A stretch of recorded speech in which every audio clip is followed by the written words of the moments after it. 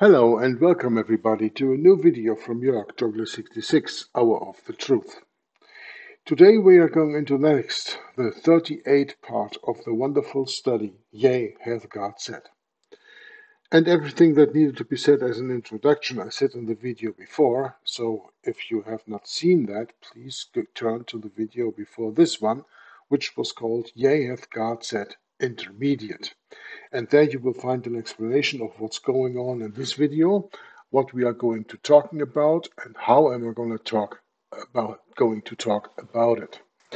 So without any further ado, let's just go to the recording that I announced that will be played in this video. The Sabbath Question.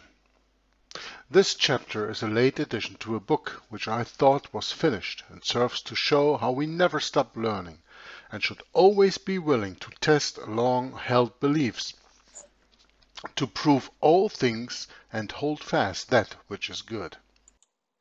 And by the way, when I'm reading here that this chapter is a late addition to a book which I thought was finished and serves to show, that is not me, that is the author of the book, and we will get to know him later in a different, on another time frame, let's say, when we even speak about the whole book. So don't forget what I'm talking here about, what I'm reading about, is a chapter of a book, and that book is still to be published. It is edited now, and it is very wonderful worked on by my Christian brother.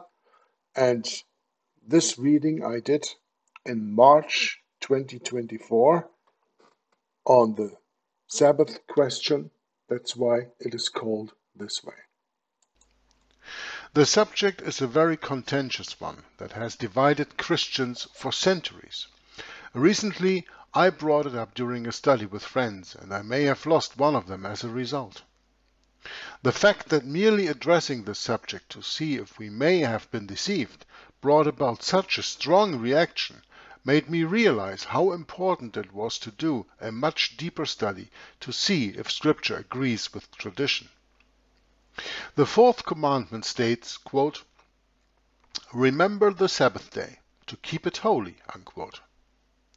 Early in the 4th century, Emperor Constantine enacted that on the venerable day of the sun, the law courts and all workshops should be closed, and the urban population should rest.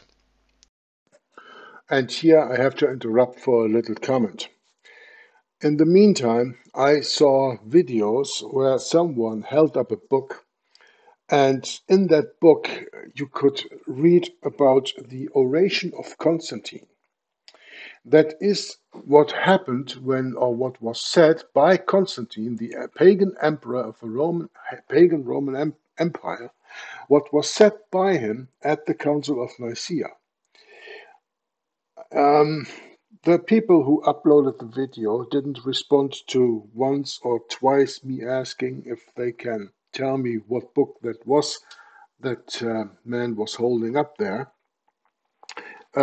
So the problem is that I do not know what the book actually was, but then I looked at the internet and I got me a book that has printed more or less the complete oration of Constantine. And you have to be very patient to read this book because it contains more footnotes and explanation than actual text. And actual text it does already have a lot. And that was so important because we spoke in the series of in the series, of course, yeah, as God said, but in the discussion of the very first book, The History of the Doctrine of the Trinity and the Christian Church by YHWH Dennis, we spoke about how this Trinity doctrine came into the church, which is, of course, the Roman Catholic Church, and that it was introduced at the Council of Nicaea, and later on in the Council of Constantinople and in the Council of Ephesus and Chalcedon, sorry, not Ephesus, but Chalcedon, and all these different councils, but it was very first in the Council of Nicaea that the Emperor Constantine made the point that God the Father, Jesus Christ the Son, and the Holy Spirit left out in Nicaea, but talked about later on in Constantinople in 381, are of one substance, which means to say of the same quote-unquote material. They are one. This is the whole doctrine of the Trinity, put in a nutshell.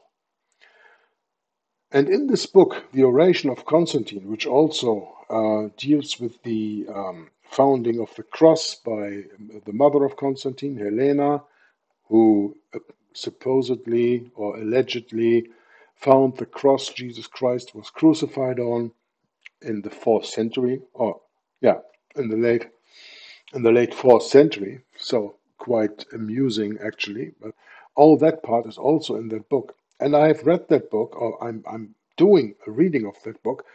I haven't quite come to the place where it says that, but I still have the video, of course, in one of my playlists, where this man holds up the book and gives us a complete statement of what the Emperor Constantine said there about the Trinity. Now, the Trinity is not the subject of this video. In this video, we are going to talk about the Sabbath. And as I just read, early in the 4th century, Emperor Constantine enacted that on the venerable day of the sun, the law courts and all workshops should be closed and the urban population should rest. That is one address of one part of the Oration of Constantine at the Council of Nicaea. If you want to study that for yourself, go and look up on a search engine of your choice, the Oration of Constantine at the Council of Nicaea, and try to find a legitimate, good work in your own language. What I'm reading is in English, not my own language, but as good as it gets. And that's why I studied that also in there.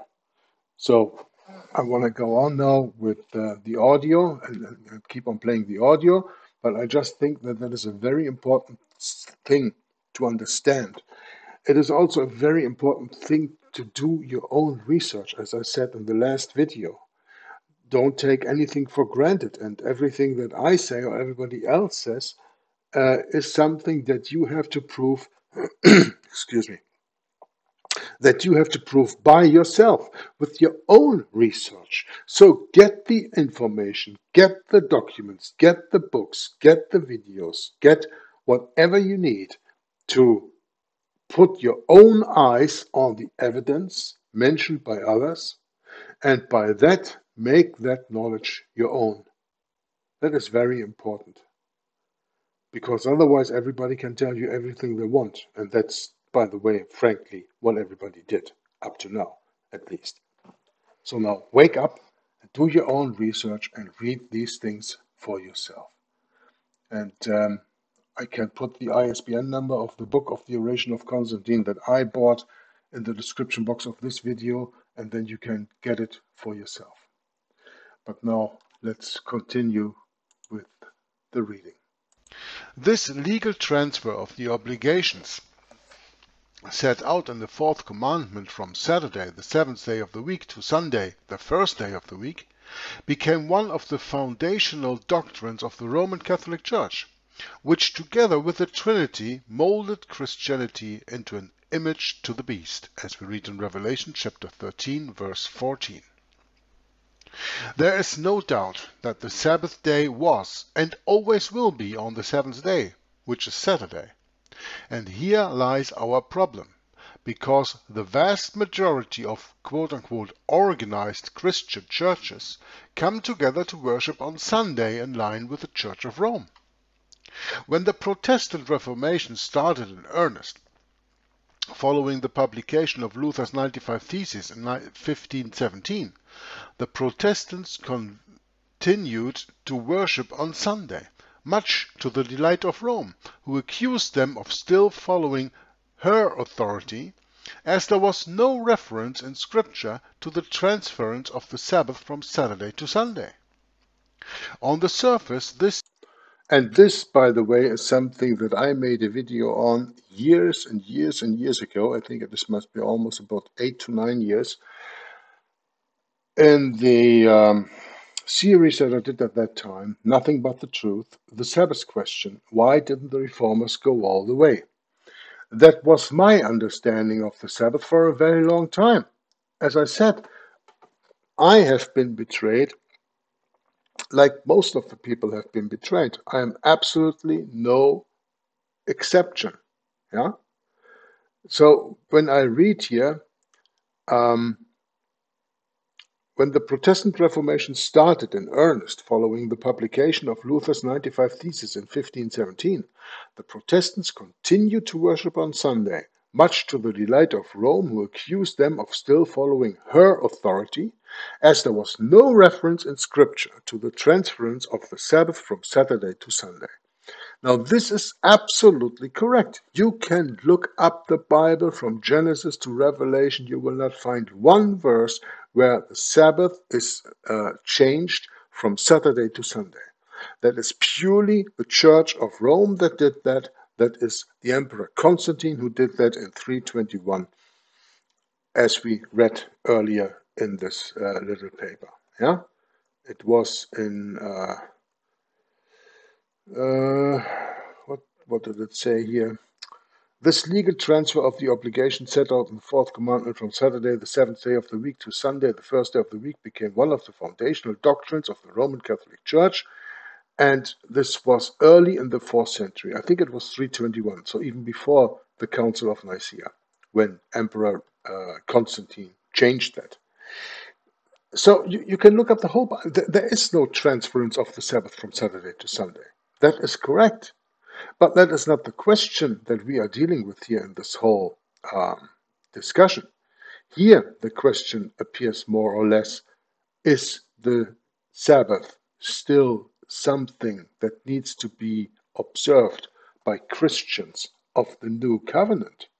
That is more the point that we are going to see. Yeah? And when it says here that Rome accused them of still following her authority, because there was no reference for changing or transferring the Sabbath from Saturday to Sunday, Rome was right.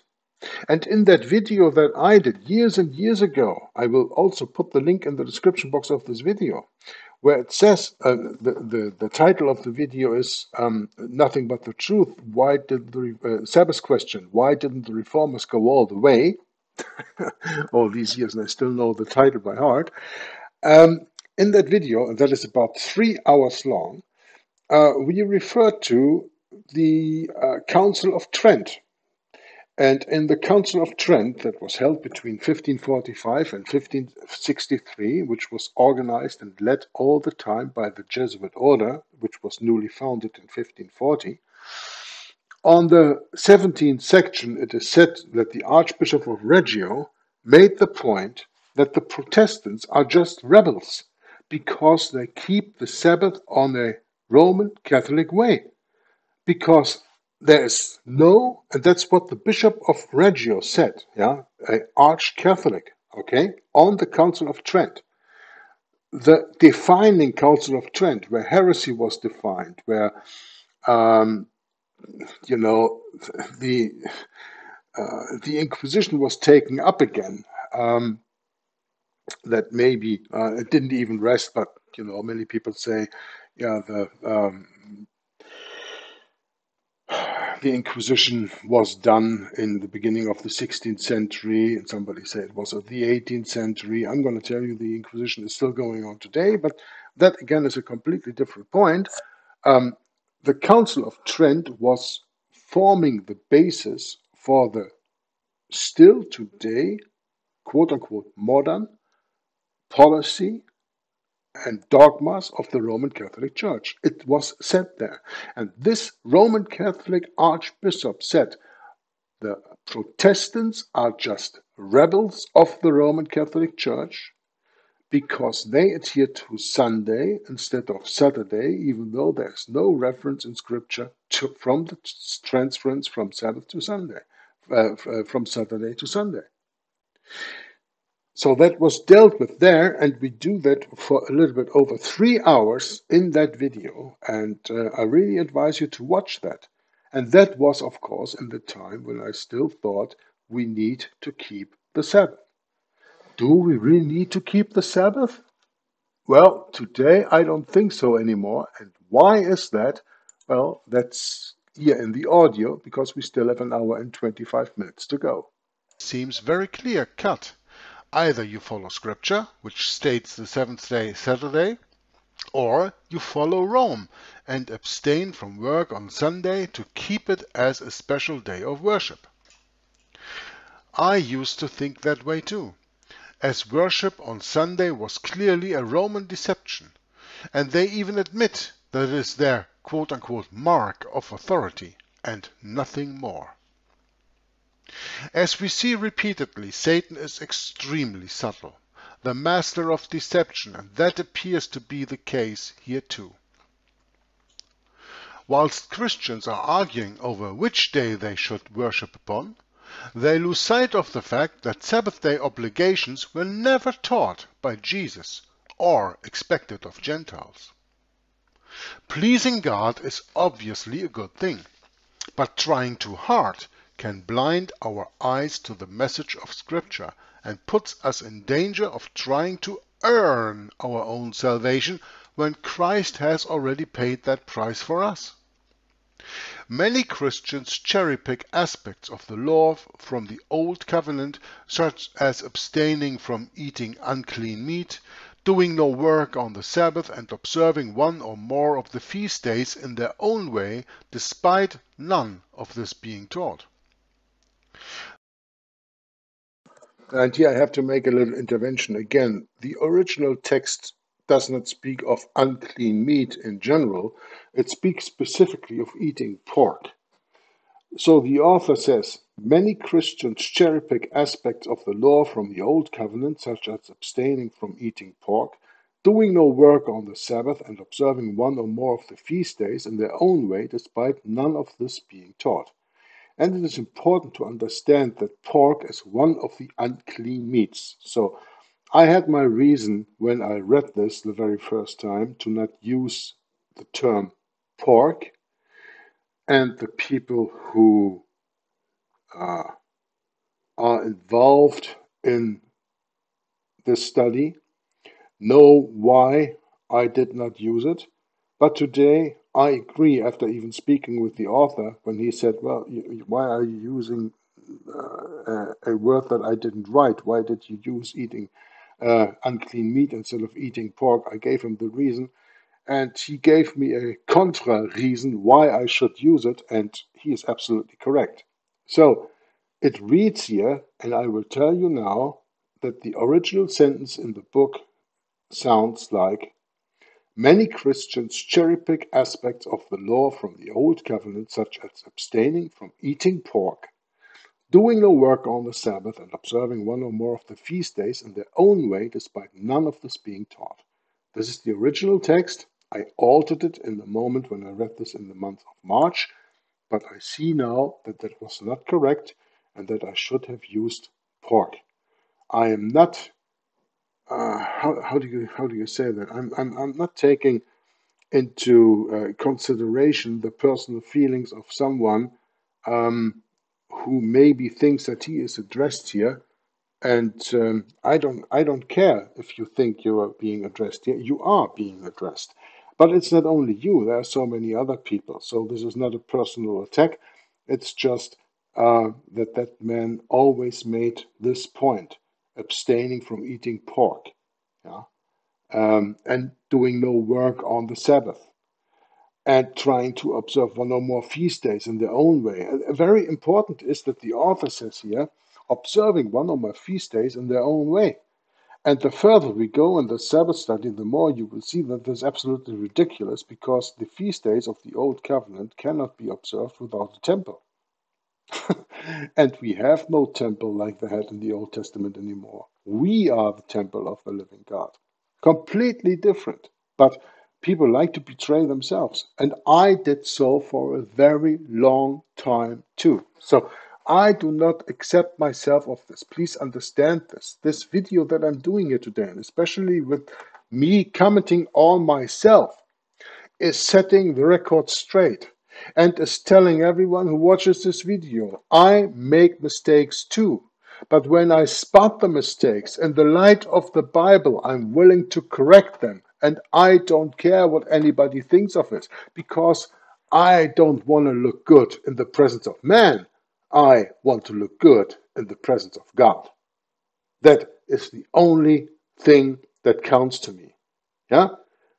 And I am not taking any more, yeah. Sometimes it's not so easy to express my thoughts in English as I have them in other languages running through my head right now. I will not be patient with tipping around words just to make sure that someone is not offended. I don't care if anyone thinks that he is offended. I don't attack anyone personally. Never have, never will, and I don't do this now either. But the point is, it needs to be set straight in the record that many Christians cherry-pick aspects of the law from the Old Covenant, such as abstaining from eating pork. That is one example. It is unclean meat. It is more than just pork. Yeah? Go through the list of the Old Testament to see what all was unclean, or just go to the book of Acts when this cape from heaven came down with all these unclean animals in there, and the order came to Peter, kill and eat. Okay, because that's what this is all about, and we will see that later on in this reading also. So it's eating pork, something that I did not address correctly when I did this first reading. That's why I'm correcting this right now. And yes, sorry if it takes a few moments to correct my mistakes, but I think it is very important that everybody understands that I'm not only sharing a, for many people, new message with this video, but also I'm setting a lot of my own mistakes straight. And this one is one of them. So, let's continue. The New Testament is very clear in its message regarding the law which the Sabbath day obligations belong to. Stand fast therefore in the liberty wherewith Christ has made us free, and be not entangled again with the yoke of bondage. Behold, I Paul say unto you, that if you be circumcised, Christ shall profit you nothing. For I testify again to every man that is circumcised, that he is a debtor to the whole law. Christ is become of no effect unto you, whosoever of you are justified by the law. You are fallen from grace. Galatians chapter 5, verses 1 through 4.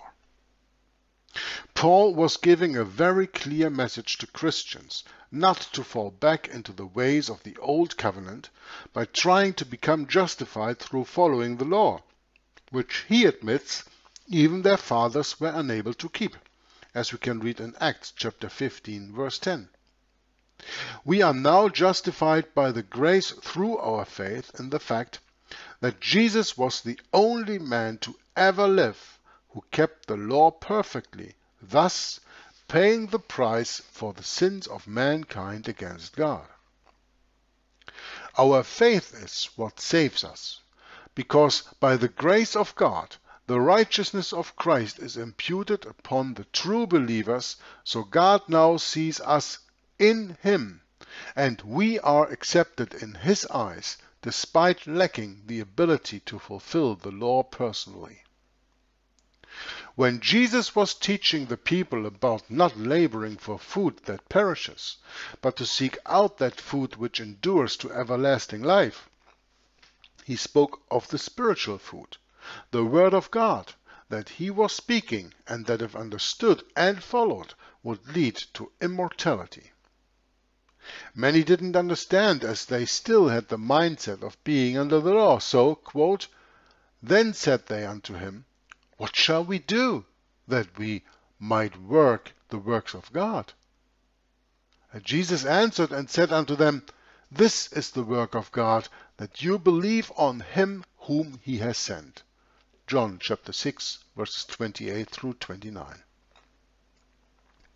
Jesus went to great pains to point out that it was faith, that was required, not blindly following ordinances without understanding the meaning behind them, which is why he often spake to us in parables. Rather than giving a list of rules to be followed, Christ wanted his followers to understand the message he was bringing and to have a changed heart. The law was a schoolmaster to teach obedience to God's chosen people Israel.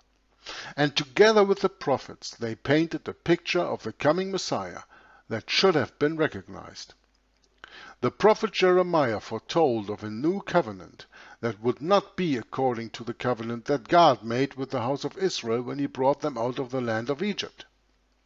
This new covenant would involve God's people having the law written upon their hearts, quote, not with ink, but with the Spirit of the living God, not in tables of stone, but in fleshly tables of the heart, unquote.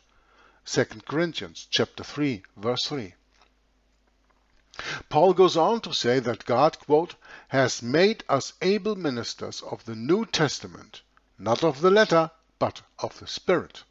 For the letter kills, but the Spirit gives life, unquote. 2 Corinthians chapter 3, verse 6. Before faith came, we were kept under the law, shut up unto the faith which should afterwards be revealed. Wherefore the law was our schoolmaster to bring us unto Christ, that we might be justified by faith. But after that faith is come, we are no longer under a schoolmaster, for you are all children of God by faith in Christ Jesus. Galatians chapter 3, verses 23 through 26. The Old Covenant, including the Ten Commandments, has now been replaced, but that does not mean that the spirit of the law and what it was teaching has gone. Jesus didn't come to destroy the law or the prophets, but to fulfill them. His message was one of an even higher standard than that of the scribes and Pharisees, who had added more and more restrictions to God's law in an effort to earn salvation through works rather than by faith. Very same as the Roman Catholic Church does today, right? And the sentence that I put in blue here is, the Old Covenant, including the Ten Commandments, has now been replaced. But that does not mean that the spirit of the law and what it was teaching has gone. The Old Covenant has been replaced, but the spirit of the law still is there. Jesus did not come to destroy the law, but to fulfill. So, still keep the Ten Commandments in the spirit. His message was one of an even higher standard than that of the scribes and Pharisees, who had added more and more restrictions to God's law in an effort to earn salvation through works rather than by faith. The Jewish leadership were trying to follow the law to the letter and had become obsessed with legalism in much the same way the Taliban were strictly enforcing Islamic law in recent times.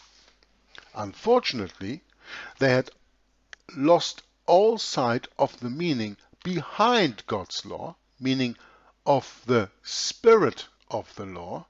Yeah? So when their Messiah came, they only recognized the threat to their own authority. Their authority was to push the law and to push people into keeping the law. Without the law, these scribes and Pharisees were nothing. So, this had to be taken away. This had to be fulfilled by Jesus Christ, so that the scribes and the Pharisees could not hold the people in bondage no longer. That's at least how I understand this for the moment. Let's read it again. The Jewish leadership were trying to follow the law to the letter and had become obsessed with legalism in much the same way the Taliban were strictly enforcing Islamic law in recent times. the Jewish leadership were trying to follow the law to the letter. But we could never keep the law to the letter, follow the law to the letter. That's why we were all sinners. Here and then everybody slips from that. So the law had to be replaced by something better. Well, that's faith through grace. The Jewish leadership were trying to follow the law to the letter and had become obsessed with legalism. Unfortunately, they had lost all sight of the meaning behind God's law. So when the Messiah came, they only recognized the threat to their own authority. And that's the reason why they crucified Jesus. Because he became a threat to their authority. They were all putting out of work. Thomas mentioned that many times. So I think it is very important that we understand here that the Jewish leaders did not recognize Jesus Christ because they had lost all sight of the meaning behind the law and were afraid that Jesus Christ was putting their own authority to naught. Jesus deliberately provoked them by healing 7 times on the Sabbath day in order to demonstrate the hypocrisy of those who were blindly enforcing the law. I think this is a very important point, blindly enforcing the law. He gave rest to all those he healed by He gave rest to all those he healed by relieving them of their afflictions. And from the end of Matthew chapter 11, we see a picture start to emerge to the true meaning behind the Sabbath day. So we have to read from chapter 11 on in Matthew to understand the whole message of the new covenant, where Jesus says in Matthew 11:28 through 30, quote, "Come unto me, all you that labor and are heavy laden, and I will give you rest. Take my yoke upon you and learn from me, for I am meek and lowly in heart, and you shall find rest unto your souls. For my yoke is easy and my burden is light." Unquote. Immediately following this statement, chapter 12 of Matthew begins, with Jesus and his disciples traveling through the corn on Sabbath day, and being hungry, they began to pluck the corn to eat. When the Pharisees saw it, they contended with Jesus about his disciples doing that which was unlawful on the Sabbath day. Jesus answered by explaining that Scripture told how David, when hungry, entered into the house of God and ate the showbread, which was also unlawful. Before he departed into the synagogue, Jesus left them with a final thought by stating, quote, "But I say unto you that in this place is one greater than the temple. But if you had known what this means, I will have mercy and not sacrifice, you would not have condemned the guiltless." But if you had known what this means, that in this place one is greater than the temple, I will have mercy and not sacrifice, you would not have condemned the guiltless. For the Son of Man is Lord even of the Sabbath day. Matthew chapter 12, verses 6 through 8. Jesus was quoting from Hosea chapter 6, which speaks of Israel's transgression of God's covenant, and gives a plea to return to the Lord. Verse 6 says, quote, "For I desired mercy and not sacrifice, and the knowledge of God more than burnt offerings." Unquote. It is no coincidence that the chapter begins with the prophecy of Christ himself when it states, quote, "Come, and let us return to the Lord. For he has torn, and he will heal us. He has smitten, and he will bind us up. After 2 days will he revive us. In the 3rd day he will raise us up, and we shall live in his sight." Unquote. Hosea chapter 6, verses 1 and 2. Prophetically speaking, a day can be seen as 1,000 years, meaning that we are now very close to the end of the second prophetic day, or 2,000 years since Christ's rejection and crucifixion in 30 AD.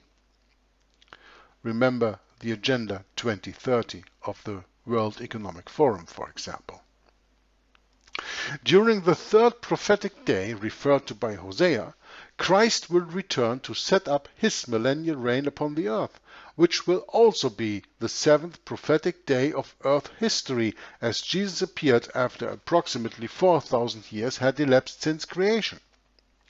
Jesus' 1,000-year millennial reign will be the fulfillment of the 7th-day Sabbath rest, when Satan will have been bound and peace, truth, and justice will prevail upon earth.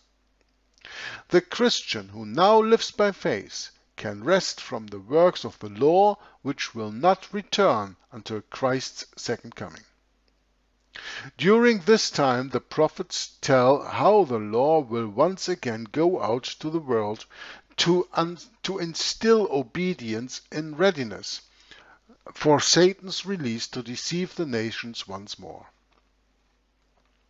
Throughout the book of Acts we see many occasions where Paul would teach on the Sabbath day, which has led people to believe that the apostles were still keeping the Sabbath after the crucifixion. As seen repeatedly, when we look closely at Scripture, we find that it doesn't actually say that we thought it did, with many doctrines having to be read into the text. Once again, as seen repeatedly when we... Yeah, I have a little misreading here, so let me just correct that so that this time it is correct. It says here, throughout the book of Acts we see many occasions where Paul would teach on the Sabbath day, which has led people to believe that the apostles were still keeping the Sabbath after the crucifixion. As seen repeatedly, when we look closely at Scripture, we find that it does not actually say what we thought it did, with many doctrines having to be read into the text. And this is exactly what I meant in my intermediate video, when I spake of eisegesis, own Bible explanation, adding to the Word of God, even spiritually, saying, oh, this word means that, this word means that. It is not because they met on the Sabbath day and they taught on the Sabbath day that they kept the Sabbath day. But the Sabbath day was mentioned in this way because then people knew when it was.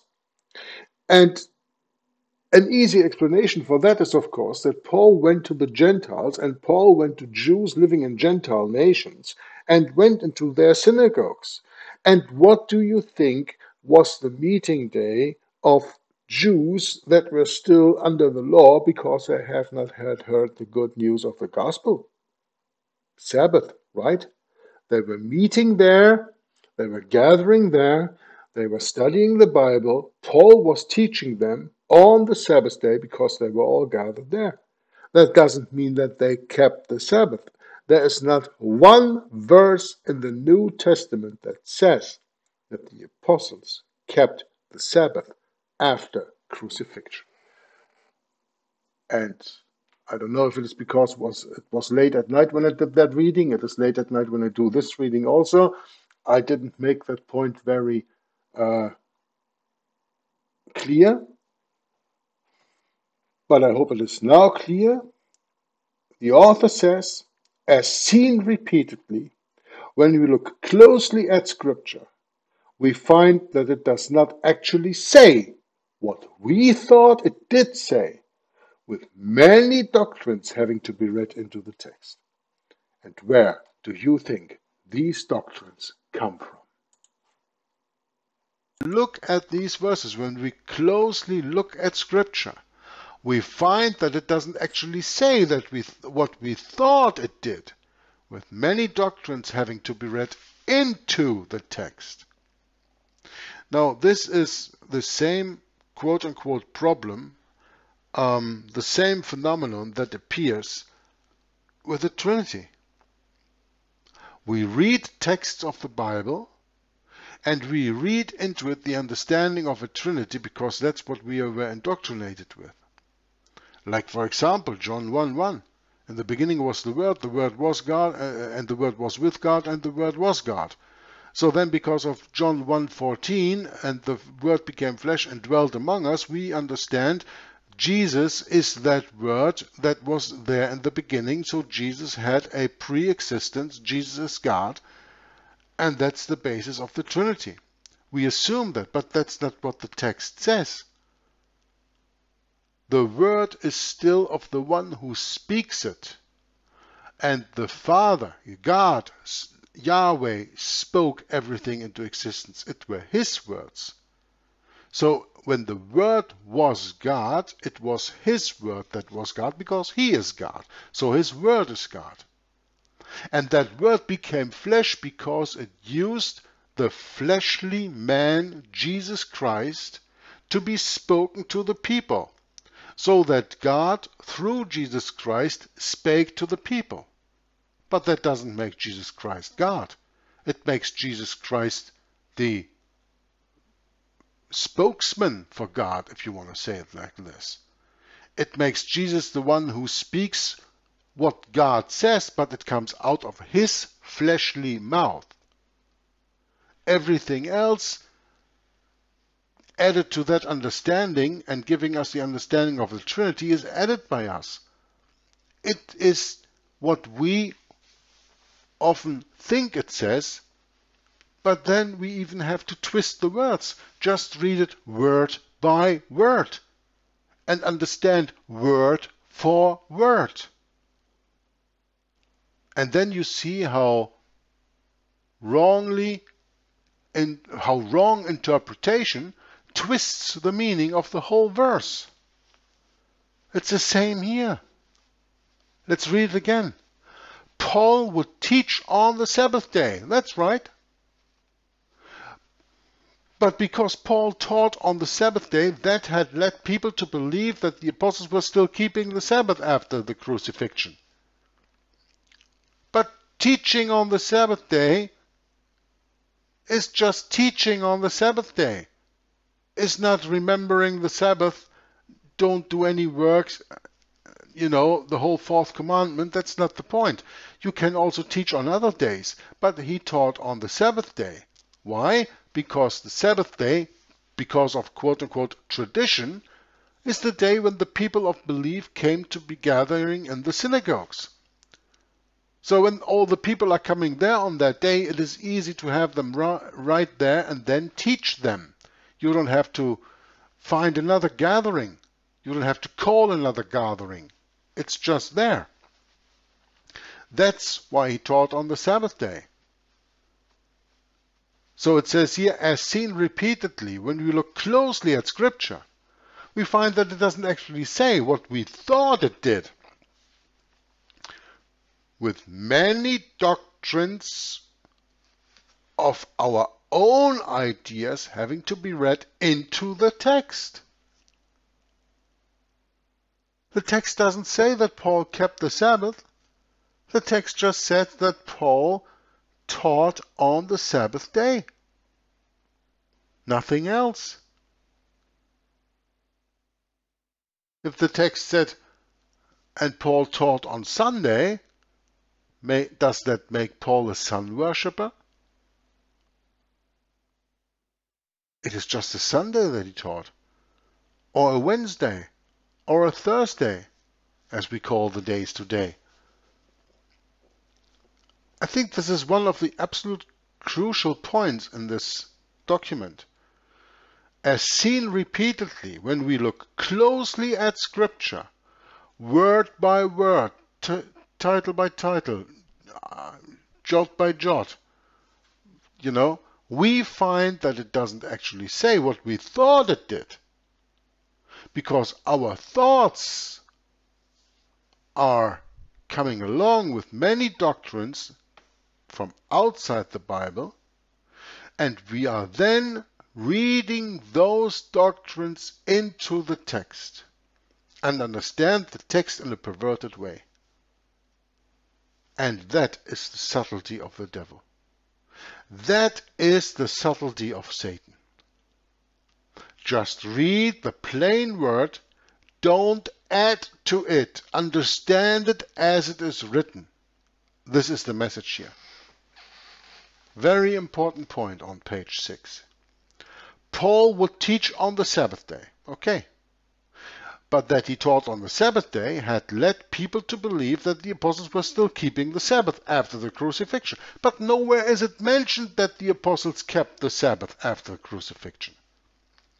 But it is seen repeatedly that when you look closely at Scripture, we find that it doesn't actually say what we thought it did, because it is added, our understanding is added with many doctrines that are we going to read into the text, adding to the text in our understanding. And that is what God forbids. Don't subtract or add anything to the written word. Powerful little paragraph here. Paul, who was well versed in the law, would go to the synagogue on the Sabbath day to reason with and hopefully persuade some of the Jews that Jesus was the promised Messiah.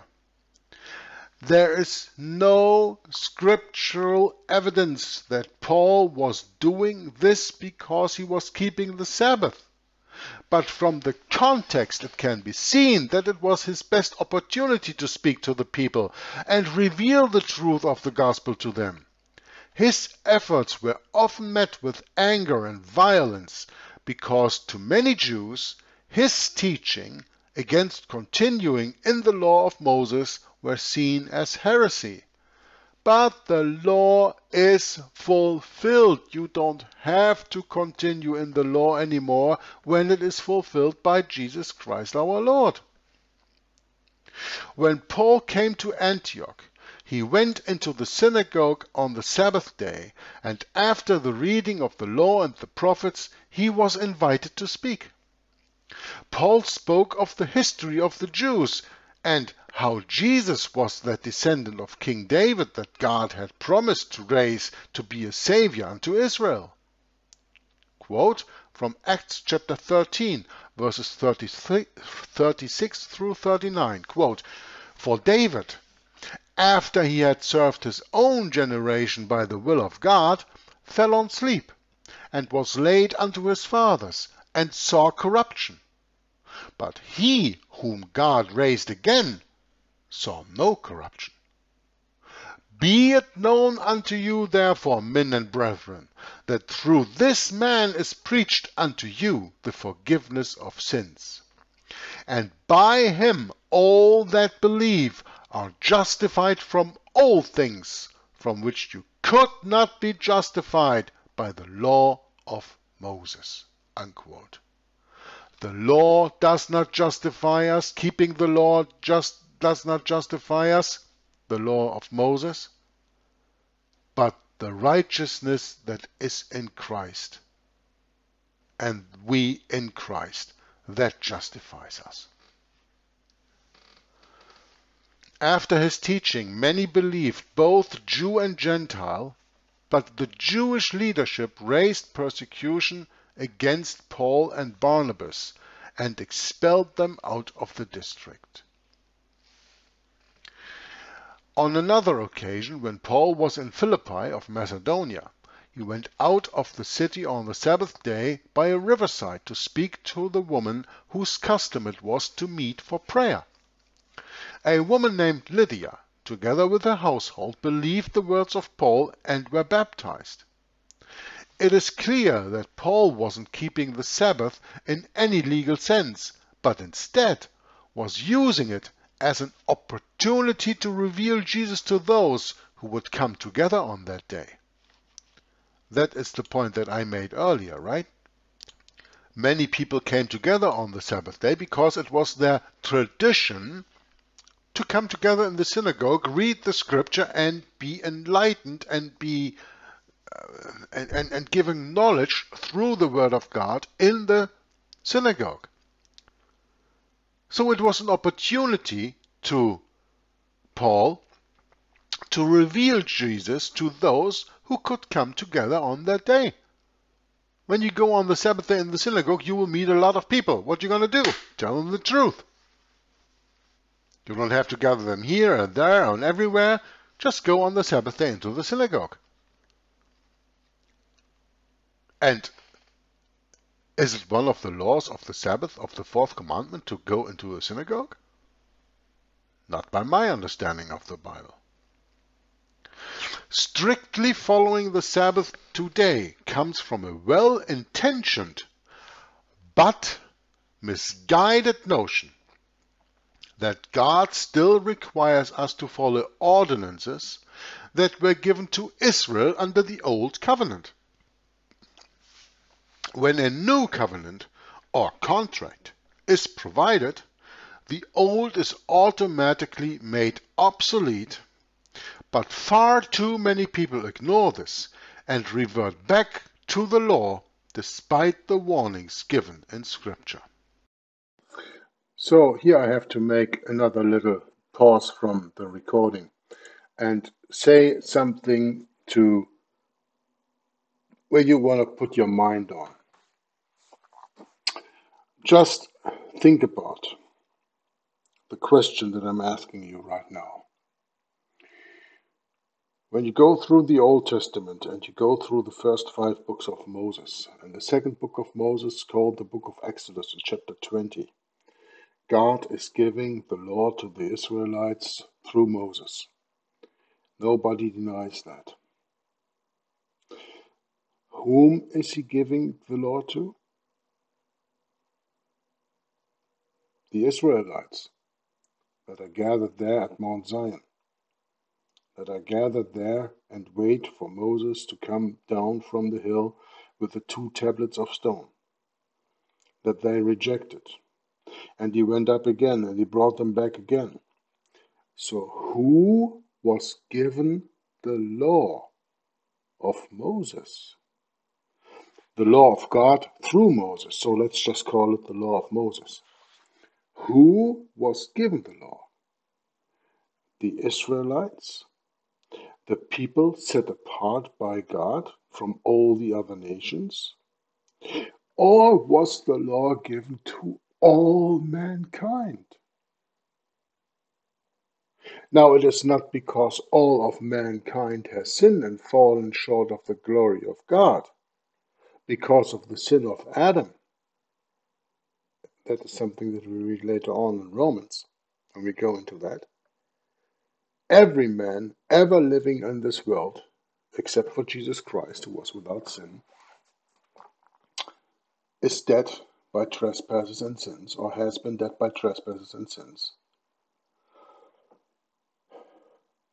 But the Gentiles, the Gentile nations, all nations outside of Israel that were who was dwelling, the people were dwelling 40 years in the desert before they came to the promised land. Yeah, all the years, all the time that they were dwelling in the desert, they had the law, but the surrounding nations did not have the same law. And when they came to the promised land, the Israelites had the law. And when later on Israel split up in the 10 northern tribes and the 2 southern tribes, mostly Benjamin and Judah, Benjamin and Judah had the law, and everybody else in the whole world did not have the law. So why now all of a sudden we think the law was given to all the world, to all the nations, to all the pagan people who sacrificed to other gods? Where does the Bible ever say that?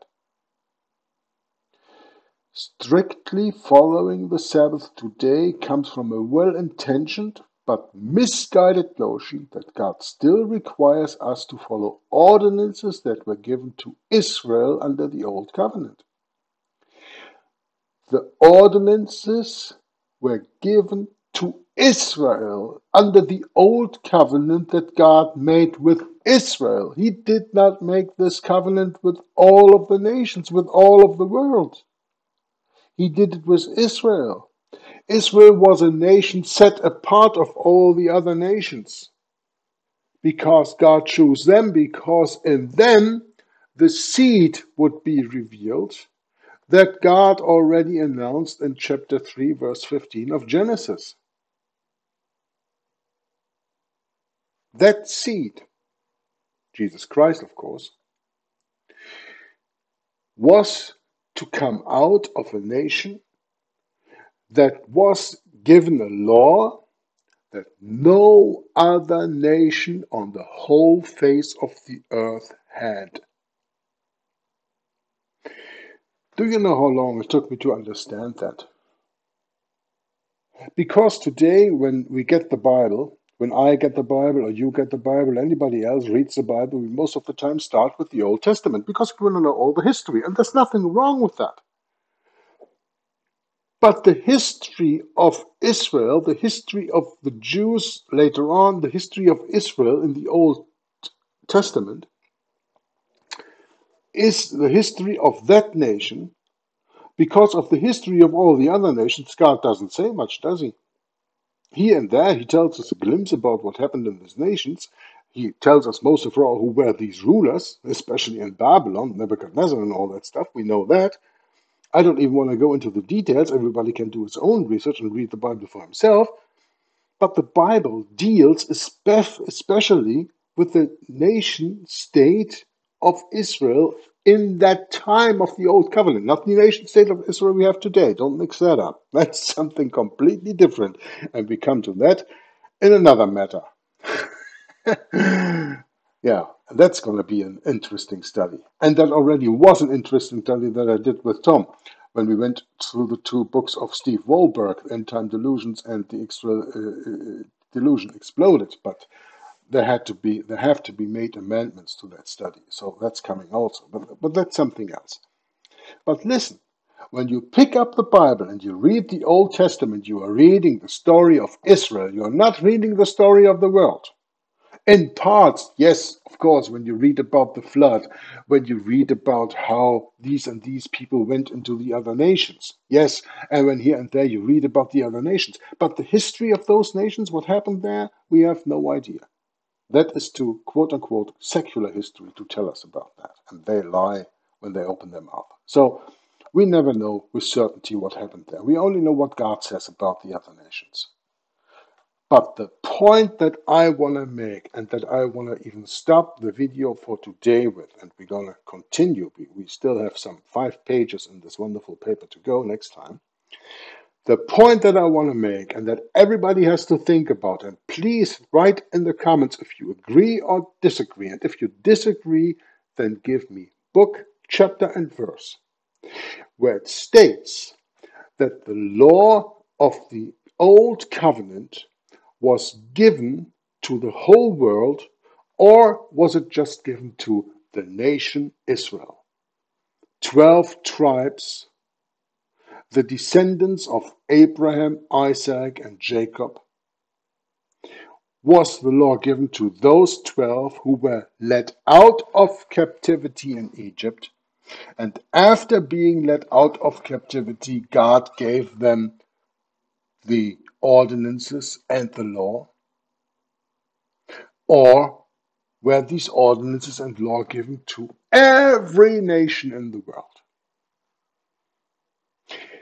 You see, and I don't want to take the epitome of the study in advance here and come to the point, but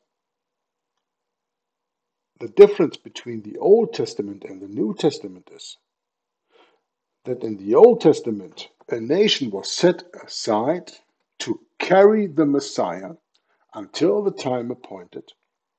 And when the Messiah came, he redeemed the whole world to God. Everybody.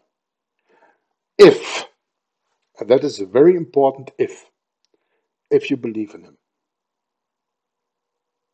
When you understand John chapter, was it 16:3 or something, where it says, so much God loved the world that he sent his only begotten Son, Jesus Christ, and that whoever believes in him will not perish. Or John chapter 17:3, where it says, and this is life eternal, Jesus Christ in prayer to the Father, not to himself, but the man Jesus Christ in prayer, speaking to the Father, and this is life eternal. That is the basic line of all the Bible. This is whenever you are asked, Jörg, what's the Bible about? Whenever you ask me, Jörg, what's the Bible about? Or whenever you are asked, what is the Bible all about? Just give it to me in a nutshell. One verse. John 17:3. This is life eternal, because that's what it's all about. Eternal life was lost in the Garden of Eden, but Jesus Christ repaired this, just figuratively spoken, and says, this is life eternal, that they might know thee, the one that he is praying to, the one and only God, and Jesus Christ, whom thou hast sent. That's it. So, to finalize this video, just with the question to everyone who's watching it, and to ask them to put it in the comment, who was given the ordinances and the law of the Old Covenant, quote-unquote, Old Testament? Israel or all of mankind? I think it is time that you start reading your Bible again with your own eyes, not with any church eyes. And then come to the table, open the comment section, and write what you have found. Until next time, please study the Word of God. Shalom. Maranatha. We must start at the foot of the cross. For our souls in danger, we're at loss. And when we kneel in that awesome place, at that very moment, you'll feel God's grace. Friend, let me tell you, you need to know, there is heaven, also hell below. Christ died on that cross to set you free from your vile sins and hell's agony. You're God's enemy without the cross.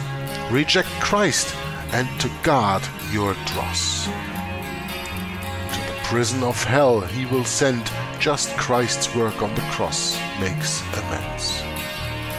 God hates those who try to enter in, the gates of heaven still full of sin. Only his Son can take sin away. Go to the foot of the cross this day. God has provided only one way to enter heaven's wondrous array. Accept what Jesus did for us all.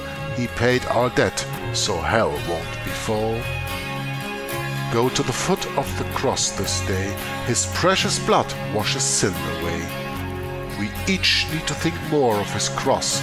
Without our Savior, we're total loss.